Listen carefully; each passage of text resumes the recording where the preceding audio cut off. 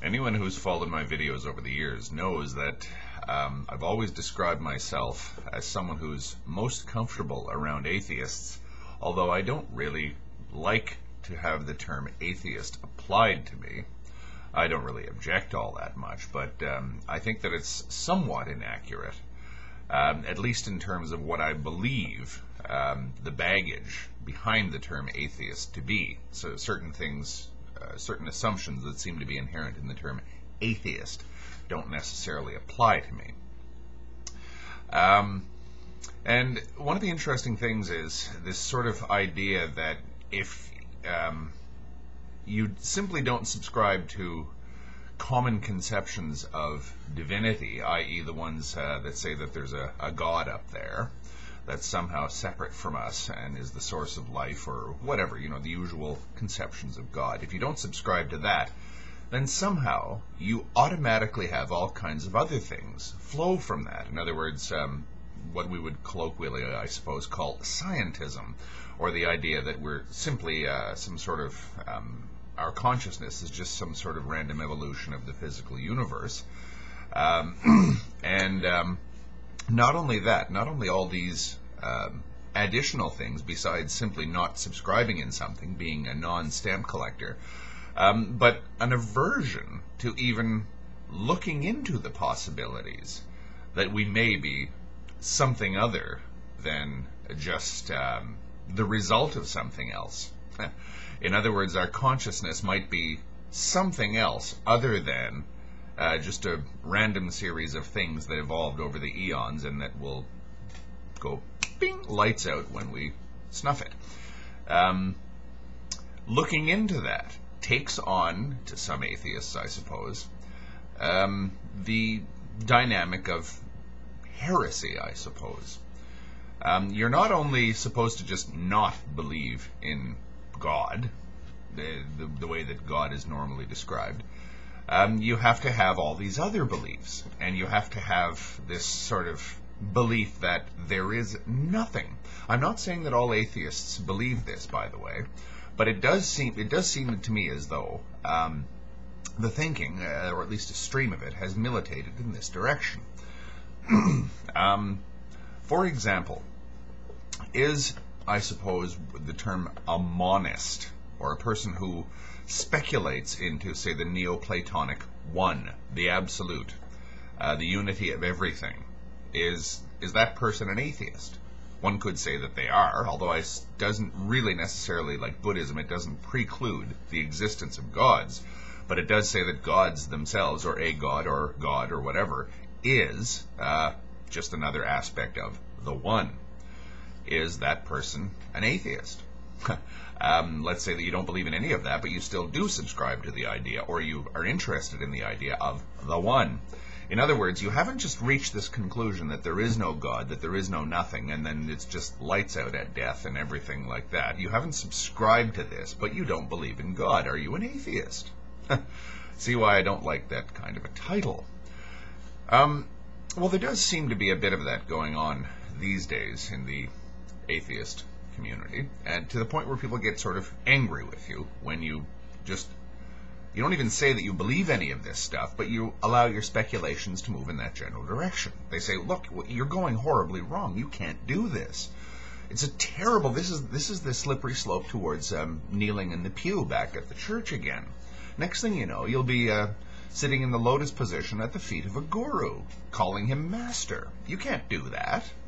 Well, I don't know. I think that fear is not a good thing on which to base one's beliefs. Fear of infection. I understand that a healthy dose of skepticism towards other people's beliefs, or any other belief out there, belief itself, is good. But fear of infection? Fear of where your speculations might lead you? Oh, no. Fear, if you ask me, is the enemy of inquiry. You can't be afraid, or else you'd better go back to the safety of the church, or the whatever you want to call it, the safety of certainty, I suppose one could call it. And again, the atheist discourse is not immune to this sort of thing. There's a chapter or a passage from one of my favorite books of all time, George Orwell, where he describes a modern political version, or a satirically modern political version, of heresy and the proper way to believe in the dominant ideology, which in his dystopian superstate of the future, which was the future, is INGSOC, English socialism, a sort of Stalinism gone nuts. He writes, consider, for example, such a typical sentence from the Times leading article as "Old thinkers unbellyfeel INGSOC." The shortest rendering that one could make of this in old speak would be, those whose ideas were formed before the Revolution cannot have a full emotional understanding of the principles of English socialism. But this is not an adequate translation. To begin with, in order to grasp the full meaning of the Newspeak sentence quoted above, one would have to have a clear idea of what is meant by INGSOC. In addition, only a person thoroughly grounded in INGSOC could appreciate the full force of the word bellyfeel, which implied a blind, enthusiastic acceptance, difficult to imagine today, or of the world old think, which was inextricably mixed up with the idea of wickedness and decadence. But the special function of certain Newspeak words, of which old think was one, was not so much to express meanings as to destroy them. These words, necessarily few in number, had their meanings extended until they contained within themselves whole batteries of words, which, as they were sufficiently covered by a single comprehensive term, could now be scrapped and forgotten. The greatest difficulty facing the compilers of the Newspeak dictionary was not to invent new words, but having invented them to make sure of what they meant, to make sure, that is to say, what ranges of words they cancelled by their existence. Now, the term atheist, if you ask me, is one of those things that tends to go in that general direction, at least in certain people's usage. It tends to sort of cancel a lot of stuff, as opposed to simply express a state of disbelief. And it gets to the point where that term bellyfeel comes out, where people say that I believe in an emotional sense that there is no God, and that anyone who is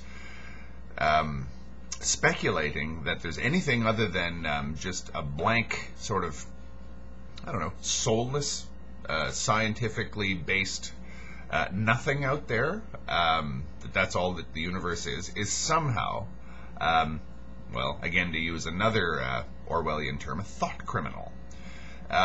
You don't belly feel atheism, so you're actually in danger of infection by that which you supposedly left behind. Do I belly feel atheism? Probably not. But I think that a lot of people do belly feel atheism. They have an emotional attachment to the term. Do I really want to argue that point? No.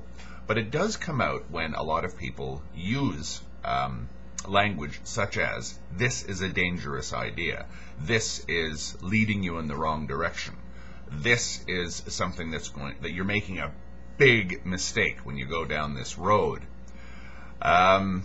Well, mistakes are part and part of the course. You have to make mistakes.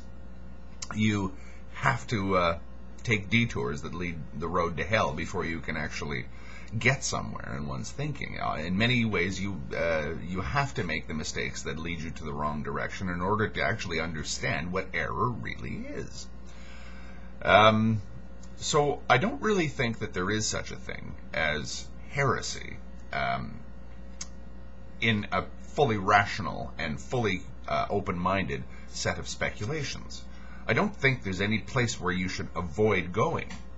I understand the need for physical and mental self-discipline. In other words, if I want to, say, delve into things like Satanism, I have to, before I do that, I have to sort of, swear off harming anything or doing anything that is too disruptive. But once I've gone for that basic set of behavioral and perhaps oral self-discipline, I can allow my speculations and my thoughts to go in any direction that I want. There's no fear of infection there. There's no, don't think that there's any reason why I shouldn't speculate on anything, provided the ground underneath my feet is solid. In other words, my actions, my thoughts, or not my thoughts, I suppose, but my word and deed is going to not really be altered that much by what I speculate on. Self-discipline is the key. So, let's say that you do actually, or you don't believe in God. You don't believe in gods. You don't believe in divinity.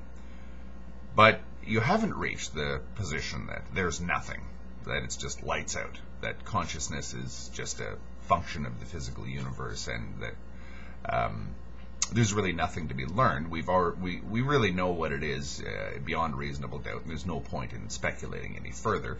Let's say that you're, okay, maybe you, in some sense you do accept that, but you want to speculate further. Is that a mistake? Thank you.